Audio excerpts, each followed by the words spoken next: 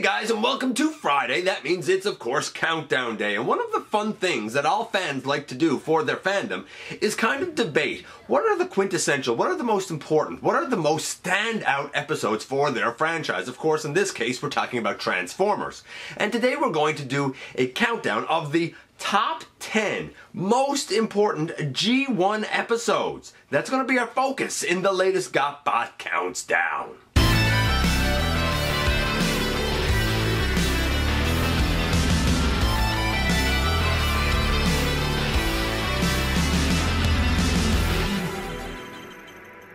Hey one, hey all, welcome back to the channel. I'm your host, your most humble of hosts, Dennis Moulton, aka GotBot. As always, please like, comment, share, of course subscribe, and while you're at it, light them up, baby. And hit that notification bell, please. It helps me out a ton. It lets you know when content of all sorts goes up here on the channel. Check out Machinery of Man, The Everything Factor, Transformers, Collectors, NL, The Autobot Family, Transformers vs. G.I. Joe vs. DC Universe vs. Marvel, Autobot City Central, and all of my social media links. All of those are down in the description below. I know it's a mouthful. If you're in a position to help the channel to grow, you can use the donate link. Check us out on Patreon. See what we offer to you through Teespring. Or, of course, hit the join button right here on YouTube. And, of course, all the votes from all across social media have been amassed. This is going to be the list of the most important, most quintessential G1 Transformers episodes that, like, if you were introducing someone to the series, to the franchise, these are the ones you need to watch, man. Now, to be fair, a caveat here. When we had a story arc that was more than one part, I tended to lump them together because otherwise the 10 slots would have been taken up with like part 1 and part 2 of a certain story. So I kind of put the arc together as though it was one episode.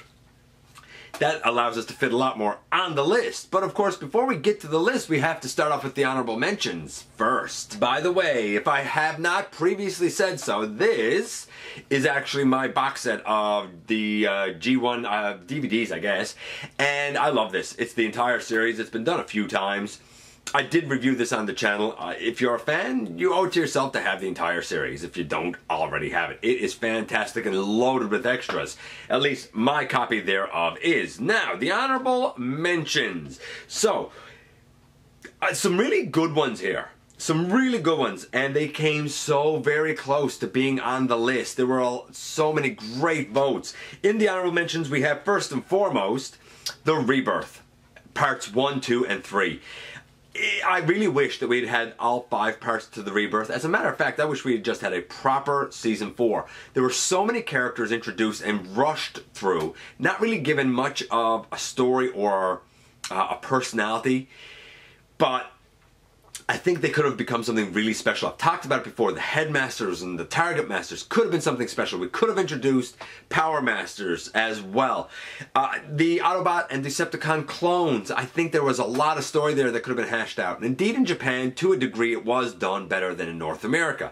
But the Rebirth makes it into the honorable mentions, as does The Burden Hardest to Bear, which really sort of kind of brought Rodimus Prime's story arc full circle. Now, I'm not a Rodimus Prime fan, but for those who are, they tend to tout The Burden Hardest to Bear as like his story arc coming full circle, the end of his story arc, so to speak. Starscream's Brigade, really, that was kind of like the start of Bruticus.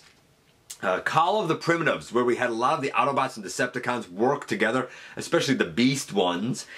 And Heavy Metal War. All of those are honorable mentions. All of them great quintessential episodes, but they're not quintessential enough to make the list. So who does? Well, you know what we're going to do. We're going to start off with number 10 first. And at number 10, we have one of my personal favorite episodes. In fact, recently I talked about this episode on Tales from Teletran. It is The Search for Alpha Trion.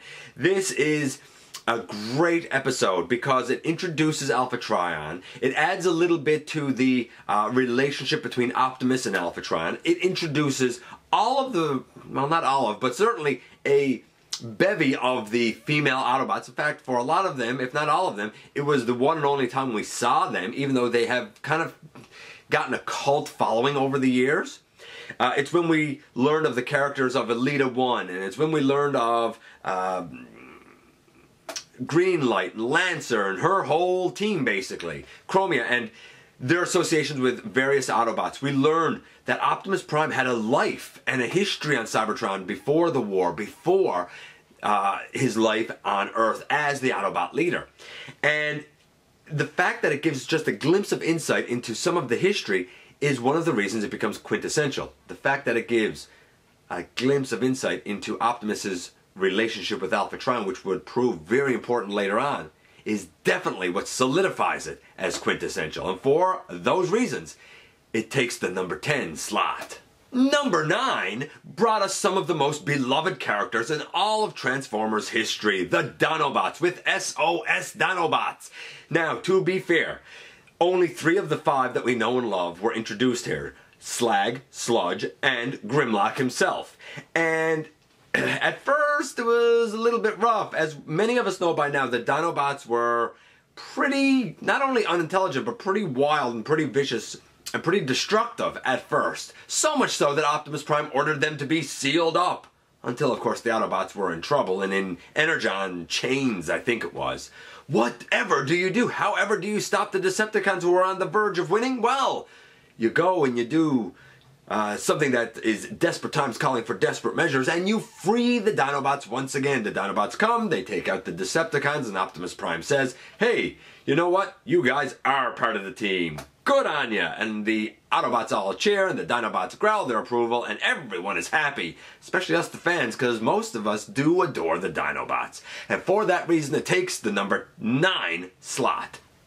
Number 8 had the exact same number of votes as number 9, so you could have put them really in any order. And number 8 is, to me, an episode, if not the episode, that had the most important message of morality in it. It is the Golden Lagoon, and this was a story largely focused around Beachcomber and his relationship with nature and how he found this beautiful place.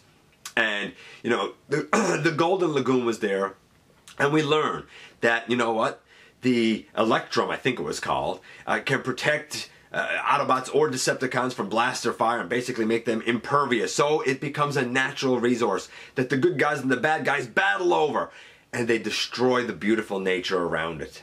The lesson is about protecting nature. The lesson is about managing resources. The lesson is about conflict over resources. There's a lot of social commentary in this episode. It is one of the best, most important, most iconic episodes of the entire franchise, and for that reason, it easily takes the number 8 slot. Now, number 7 is one of those examples where we actually have a 3-part story, so it could have taken up 3 slots, but I mashed it together here to take up 1 at the number 7 slot. It is The Ultimate Doom, parts 1, 2, and 3. For those of you unaware, The Ultimate Doom was when Megatron basically wanted to bring Cybertron into Earth's orbit, and the plan was to harness the energy of the kind of gravitational pull to recharge Cybertron.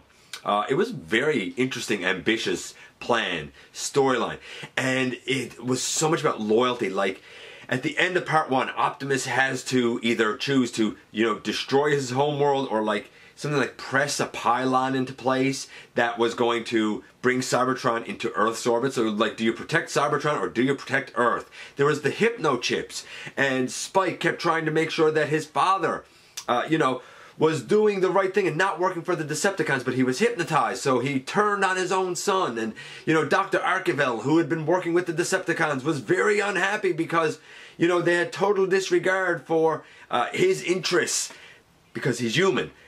There was so much here about loyalty with such a giant looming danger. Indeed, it had potential to very much be the ultimate doom until it was discovered toward the very end that the Energon aboard Megatron's shuttle would be enough to kind of propel Cybertron out of orbit, kind of further off into space, and then Cybertron survives and Earth survives. Yay! And so that's exactly what ends up happening, and the shuttle goes down, with Spike saying, "I'm so glad because Megatron is gone once and for all." And Optimus is like, "I don't know about that." And certainly enough, at the very tail end, we see Megatron come back online, and he flies away basically from the wreckage of his shuttle, living to fight another day. But this was one of the most kind of epic storylines, biggest threat that they had done up to that point, and it still stands as a great story, and even has been mimicked at times in the movies. Remember what Sentinel Prime was trying to do? Just saying, I think there's a lot of inspiration from the Ultimate Doom. And when one epic story can influence another epic story, well, it has to be pretty epic, and for that reason it takes the number 7 slot. Number 6 is one of the darkest, most disturbing episodes in all of G1. After all, how can it not be dark and disturbing when you revive Optimus Prime basically as a zombie for your nefarious schemes that the Quintessons did in Dark Awakening? This story, I mean, a lot of people were very sad, very angry that Optimus Prime had been killed off in the film, and this was a chance to see Optimus again, even if for once in all of his glory. And even Rodimus Prime jumped on it and said, "Here, have the leadership, take the Matrix back." Man, he was a terrible leader. And he shoved it back, and Optimus said, "I don't know, like, I'm not sure if I should take it." And he was like, "Nah, man, you're Optimus Prime, you're the best." He was like, "Okay, I guess I'll take it." Only for the Quintessons to really be angling to get control of the Autobots and the Matrix for themselves. Still, Optimus Prime, true to being Optimus Prime, would eventually be the hero. He would manage to kind of fight against the Quintessons' control. The Matrix would go back to Rodimus, and even Optimus would basically try and fly away as his body was being ravaged and wrecked. It was one last, we thought, kick at the can for Optimus to be the hero that we always knew him to be. For that reason, and because of just how dark this episode is, maybe the darkest of all of G1, it has to take the number 6 slot. And so here we are at the halfway mark again. And at the halfway mark, we have, to my glee, to my joy, the return of Optimus Prime Parts 1 and 2. We just talked about Dark Awakening. We thought that that was going to be the end of it for Optimus Prime. There was such an outcry. Here's the funny part. Optimus was never supposed to come back. There was such, however, an outcry from fans that they ended up having to bring him back, and they've done so with the return of Optimus Prime. And you talk about lighting our darkest hour. The hate plague, I think from spores, had spread, and it's so easy to spread from one Autobot to another, Autobot to Decepticon, from one Decepticon to another. And it caused kind of mass chaos and mass violence and mass rage. Whoever was going to be able to stop it? The numbers were dwindling. The forces to combat against it were running out. Even Rodimus Prime and Ultra Magnus had succumbed to the hate plague. But then a Quintesson would work to revive Optimus Prime in all of his glory once and for all. And it would be Optimus Prime who would finally end the hate plague once and for all. Just as Optimus Prime should, because if there was ever a quintessential hero, it would definitely be the Autobot leader. And for that reason, the return of Optimus Prime takes the number 5 slot. Now, fun fact, here at the number 4 slot, if we were counting one episode at a time, everything that we've looked at so far would not be on the list, only from half of number 4 here, because number 4 is a 2-part episode again. Only half of number 4 and what we have at number 3, number 2, and number 1 would have made up all 10 slots. How bad would that have been? Because everything we've looked at so far are all fantastic storylines and episodes. What then is at number 4? Part 1 and 2 of The Key to Vector Sigma. And why is this one quintessential and important? Well, it is one where we sort of establish that, for the most part, the Decepticons have their win, their strength, their supremacy in the skies, and the Autobots tend to have their strength on the roads. And it kind of clicked with all of us that for the most part, the Autobots, few exceptions, Power Glide, Skyfire, but for the most part, most of the Autobots are land-based vehicles. And when you stop and think about it, outside of, say, Soundwave and Reflector, and Megatron, most of the Decepticons at that point were aircraft. Interesting. And so we got the introduction of one of the most beloved Decepticon combiners of all time in Part 1, that being the Stunticons. And in Part 2, we got the Aerial Bots. And the Aerial Bots would actually prove really important later on. So this was sort of the, outside of Devastator, this was the introduction in the beginning of more combiner teams. And just in these 2 episodes, we got 10 brand new characters and 2 brand new combiners. And it was just a great story. It just played out really, really well. And who doesn't like combiners? For that reason, it takes the number 4 slot. And at number 3, we have what could arguably be the most important story in all of Transformers lore. Not just G1, but the whole thing. It is the 5 Faces of Darkness, parts 1, 2, 3, 4, and, you guessed it, 5. And this time around, following the defeat of Unicron, we don't have the Decepticons as the main antagonists. No, we have the Quintessons as the main antagonists. In fact, the Decepticons are left basically in ruins.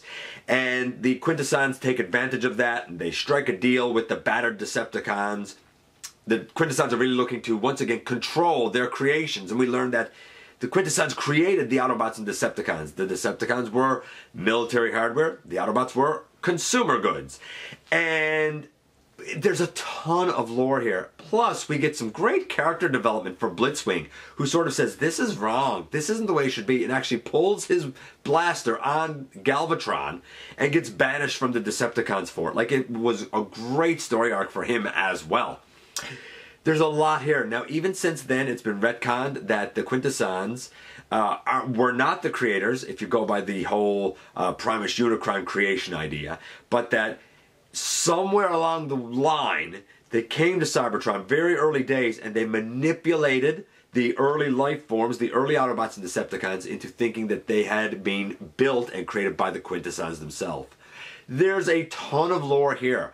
But because there's a ton of lore, it means every time something is added, they have to go back to this specific story and sort of retcon it, because you can't forget about the Quintessons. They fit in there in creation somewhere along the way. Plus, they're just fantastic antagonists. For the lore, for the antagonists, for the character arc of Blitzwing, and so much more.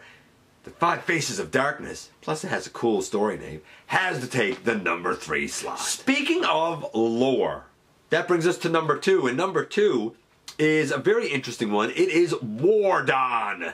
And if you don't know War Dawn, basically what ends up happening is the aerial bots go back in time, and they meet up with Orion Pax, and Ariel, I think, is Elita 1's name. And you learn that the Decepticons have just been built, and man, those guys are cool and they can fly. And Megatron kind of turns on his friend Orion Pax and blasts him, and, you know, Ariel gets taken out, and the aerial bots take Orion Pax and Ariel to Alpha Trion and say, like, basically fix them. And lo and behold, what happens but Orion Pax is rebuilt into Optimus Prime. Here's the funny part. You talk about the chicken and the egg. Earlier, we talked about the key to Vector Sigma, and how really because of Optimus Prime the aerial bots got created. But the whole reason Optimus Prime exists is because the aerial bots went back in time. So did the aerial bots kind of create Optimus, or did Optimus kind of create the aerial bots?